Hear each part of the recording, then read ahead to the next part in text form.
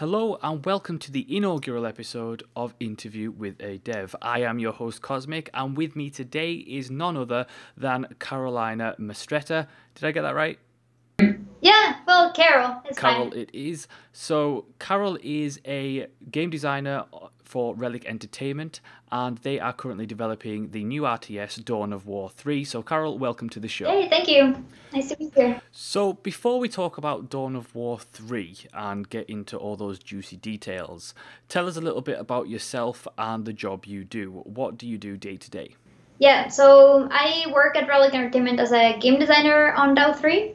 I'm part of the core development team, so my focus is mostly on development of gameplay and progression systems. I'm glad you mentioned that actually, because one of the things that I was really interested in ever since the original announcement of Dawn of War 3 is how progression systems would be implemented in the new game, but we'll talk about that a bit later. First, with the announcement of Dawn of War 3, it comes at a time where we have a lot of Warhammer 40k games on the market ever since the demise of THQ. The license has opened up, and most of those games have been pretty subpar compared to the time of THQ, and Relic was pretty instrumental in that by creating some of the best Warhammer 40k games of all time to date. And I wanted to ask, why is it now that Relic has decided to bring Dawn of War 3 to the table? Why have you guys decided that now is the time to announce this game? To come back. So Dawn of War is a huge part of Relic legacy. It's an IP that, as a company, as gamers ourselves, we absolutely love. And so DAO 3 is a game that we wanted to go forward with for a long time, and we've been working on it for the past 3 years. So it made sense for us to come out now with what we believe is the best Dawn of War that we put forward. And the other thing that's important is that we've been very inspired by how the strategy space has changed over the past few years, right? And so we wanted to take what's been the best elements of our Dawn of War 1 and Dawn of War 2 and bring people back what's new, because certainly that part of the industry has been waiting for a long time for the next awesome RTS to come out. That's true, because we don't get a lot of really good RTSs anymore, and the genre is pretty bland in that way. And I'm glad you mentioned the combination of Dawn of War 1 and Dawn of War 2, because it was something that piqued my interest when you guys first announced it, was the fact that you explained the game in those terms. And it was something that I wanted to ask you about, because the two games were great, both great games in their own right, but they were very different. Dawn of War 1 was, of course, a very traditional RTS, whereas Dawn of War 2 was more in the style of Company of Heroes, in the sense that it was a squad-based tactics game. So how are you going to combine the two, and how is that going to translate into the third game? How does that work? Yeah, so from Dawn of War 1 specifically, what we thought was peculiar and absolutely amazing, where it was the large armies, right? The ability to build a massive army to clash against other people's massive armies. And from Dawn of War 2, what ourselves and people loved very, very much were the heroes, right? Mm-hmm. Heroes with very unique abilities and different ways to influence the battlefield. But what we noticed looking back, especially at DAO 2, is just the fact that heroes felt outstanding from the army, right? They felt like something different that you weren't using in an orchestrated strategy, right? So what we want to do with DAO 3 is bring those elements that were so loved by the fans and by us and turn them into something that is the core of the game. Is this epic heroes with awesome abilities working alongside the big, massive armies in an orchestrated strategy, right? They don't feel like two different parts of something. They're both part of a whole. Right, so it's very much in the style of something like the old Warcraft games, where you have hero units and then you have your normal squad units, and both complement each other each way. Now, one thing that I picked up on was the idea of going back to Dawn of War 1 in terms of a bigger scale warfare style game, and I wanted to ask you about that, specifically about the units. So you've included the Imperial Knights, which are ginormous, and it's the biggest unit you've put into a game to date. What other units can we expect? Yeah, so we recently actually showed the Eldar army, and as part of the Eldar army, we showed Taldir, who's a Wraith Knight. Right. She's well, there's actually a Wraith Knight that's your opponent at the very end of the mission that we've been showcasing. So those are the two super units that we've shown. There is going to be more to come, but we haven't shared details on those yet. Right, because you have 3 playable factions at launch. You have Space Marines, Eldar, Yeah. and Orcs. Now, how are you guys going to ensure that those 3 factions, from a gameplay perspective, are going to feel unique and different and have different playstyles? Yeah, well, that's actually a really good point. The decision for those 3 armies, it's always hard. We look at many different things, right? Like legacy, etc. From a game design standpoint, I can tell you that what makes it awesome as a trio is the relationships between the 3. These are factions that are radically different, right? Like they all have very peculiar elements to their personality, and they contrast so much to each other that they make it for a nice bundle to start with. So in terms of your second question, which was how do we differentiate them? So that's something that you can see on the gameplay demos that we've been showing. Each faction has what we call faction abilities, right? That differentiate the way that you execute your army strategy and use the units themselves. So for Space Marines, to give you an example, we have the mechanic of drop pods, which we call Death from Above. So a Space Marine player has the ability to build units as they unlock their tech tree, build units into their drop pods. And those drop pods can be deployed right in the middle of the field whenever you need them, turning the tide of a battle. So the reason why we look at that when designing features like that is, okay, would Space Marines ever retreat? Would Space Marines ever not make it to the middle of the battlefield? No, this is not their personality, right? And then looking at Eldar, so again, we shared them recently and we talked a bit about Fleet of Foot. So Fleet of Foot is a mechanic that allows Eldar to move quickly, to strike and attack and retreat to spaces where they can be safe.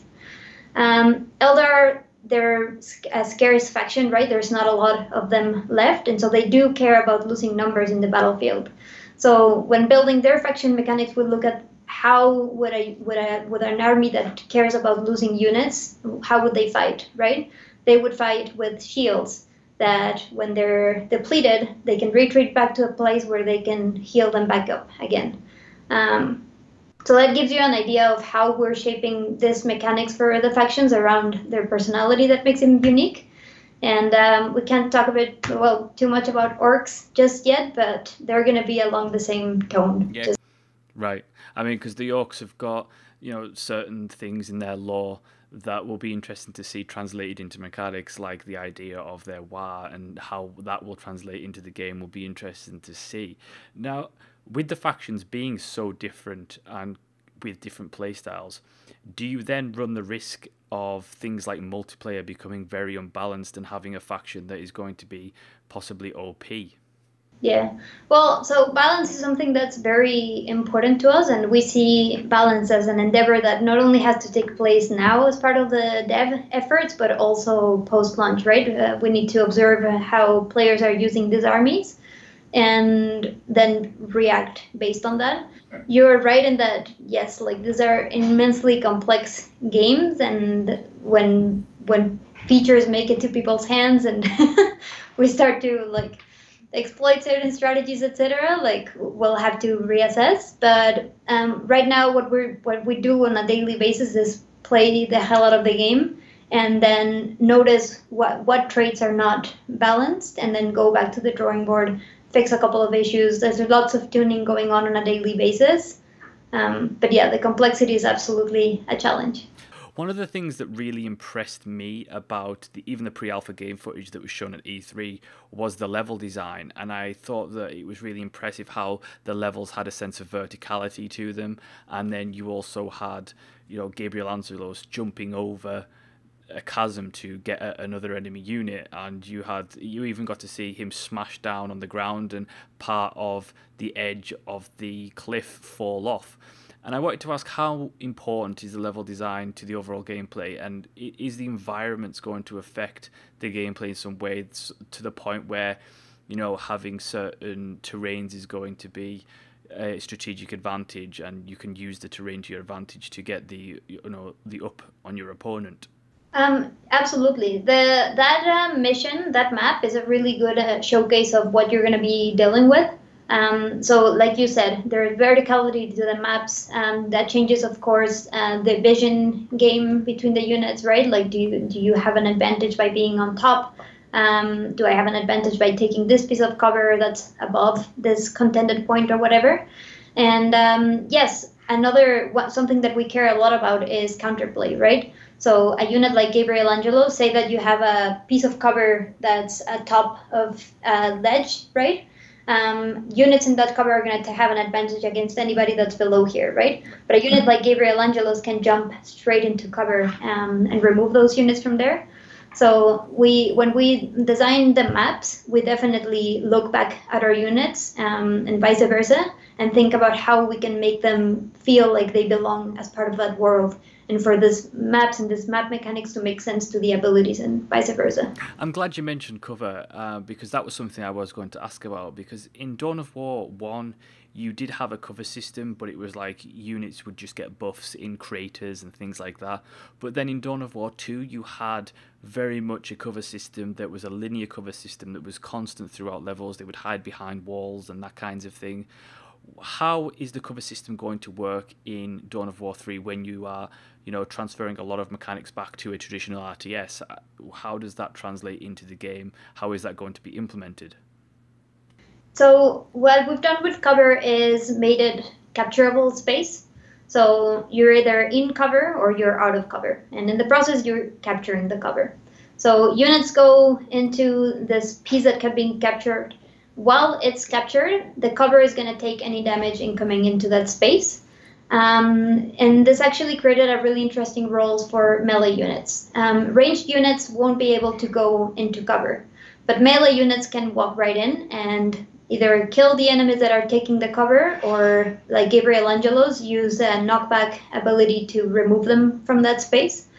So we wanted to make sure that cover was something that is very readable to both the player and the opponent, right? So like I said, I'm either in cover and all these units are in cover, or they're not. In the midst of a very, very complex battle, right? Like we have massive armies, heroes with different abilities, etc.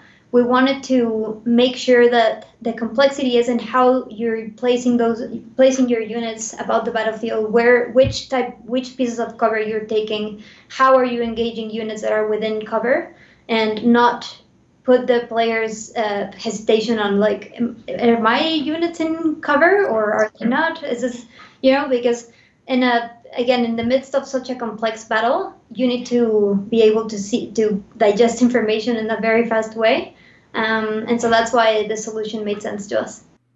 Now, one thing that was interesting was that particularly in the pre-alpha footage, was when the Imperial Knight was using her missile barrage, and the player was actually directly controlling where those missiles and those attacks were landing. And it seems like a lot of the abilities that units have require an arc or a direct player interface to show where you want to attack, or even controlling a beam directly until the actual ability is over. And I wanted to ask you about that. Why is it that you have decided to give the players that much control, especially considering the fact that there's so much going on the battlefield? You mean to add that much complexity? Yeah, because in terms of complexity, you have not only then your units, and especially in such large scale battles, you have all these units going on and all these different things going on, and then on top of that, you have to manage your elite abilities and directing, faction mechanics and all that kind of thing. Why have you given players so much control and so much to do? So it depends. There are units that have a lot of complexity, and we actually have a spectrum in which they can measure. So there's units that have a lot of given complexity, and units that are simpler or like faster to use, right? But one note there is that a value that we've brought forward across our design process is what we call opt-in complexity. To give you an example with Gabriel Angelos, his retribution ability, his lamps, well, he actually does like a roll with his hammer and creates a bubble around him. So that does area of effect damage, which immediately knocks back and does damage to units that are within range. But it also leaves a bubble aura that Gabriel can walk away from, and that aura actually reflects projectiles. So that's something that on the first time you use that ability, you're going to see the quick effect, right? I did damage, I disengaged melee units attacking me, great. A more advanced player will notice that that ability reflected projectiles. And this is the type of complexity that we wanted to add. It's something that you don't need to know from the get-go, but when you understand it, you can use it to your advantage. In terms of complexity of execution, like the ability that you mentioned from Solaria, where you have to target like 1 to 6 different positions, those units come late in the game, right? We have what we call elite point cost. So you deploy these units on a time basis.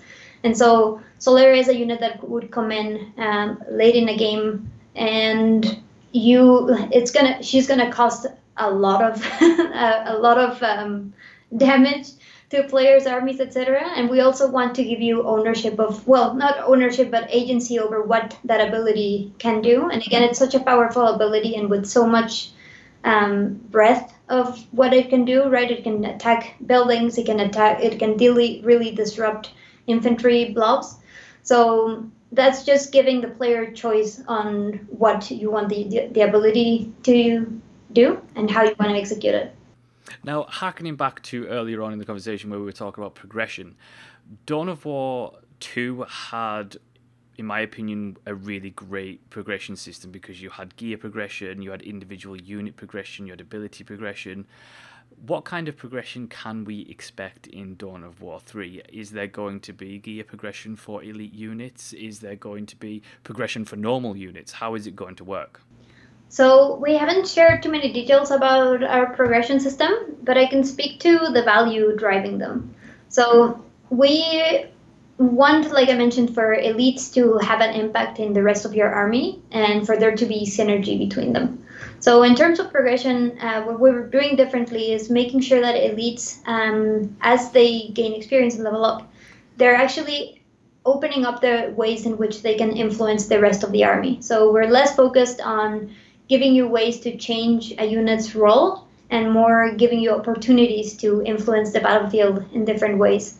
So to give you a tangible example that we've shown on our gameplay videos, this one was through our creative director that played the mission online, is Gabriel Angelos. So like I mentioned earlier, Space Marines have an ability, well, basically drop pods to deploy units within the field. Gabriel Angelos can choose to bring an upgrade that makes it so those drop pods actually heal units when they drop in. So that can give you an idea of how elites are influencing the battlefield and the kinds of choices that you're making. And it's also a good example of how we're focusing on how these elites can influence and have an impact on the rest of the army and the player strategy. So one of the last things I wanted to touch on was the main campaign. I'm a big fan of the main campaigns in both Dawn of War games, and I wanted to ask you how this campaign is going to work, because I'm a big fan of the Eldar, and I always feel like we've been shafted when it comes to narrative in the campaigns, because it's always been so Space Marine focused. So how are you going to include the non-Space Marine races in the new campaign? So in DAO 3, you're actually playing a linear campaign where you're playing as all the different factions at different points in time. So you're starting as Space Marines, and then moving forward, the next mission that you play may be Orcs, or it may be Eldar. So you're playing through the entire experience from different points of view, and that doesn't mean that you can that's going to change what you view depending on which faction you've played before, etc. It just means that throughout the campaign, we're giving you each mission is an opportunity to get to know the different factions and learn how their mechanics influence your playstyle. That sounds great, because that's quite interesting and quite different from what we've had previous to that, because Previous we had, a choice-based system where you could go, especially in Dawn of War 2, you could go to different planets, you could make your own choices of where to go. So this one seems to be a lot more linear. Does that mean it's going to be a lot more narratively focused and story-driven? Yes, absolutely. Basically, the three warring factions, Eldar, the Space Marines, and Orcs, are drawn to this mysterious planet called Acheron. And this planet is said to, there's a legend that says that there is a very powerful and mystical weapon hidden there. And so for very different reasons, and 40k, these three factions are drawn to this planet in pursuit of this weapon for very different reasons, right? In the midst of trying to fight for this weapon and for supremacy, Gabriel Angelos, Maka, and Gorgots, which are known characters of our franchise, basically bring forward their armies and all their anger at each other and clash in epic fights until they actually realize that the planet hosts a much larger threat for all of them. Well, Carol, thank you so much for taking the time to speak with us today. If you guys want more information on Dawn of War 3, head on over to dawnofwar.com and sign up to the newsletter there. As for this channel, subscribe for more interviews, previews and reviews. And as always, I will see you next time.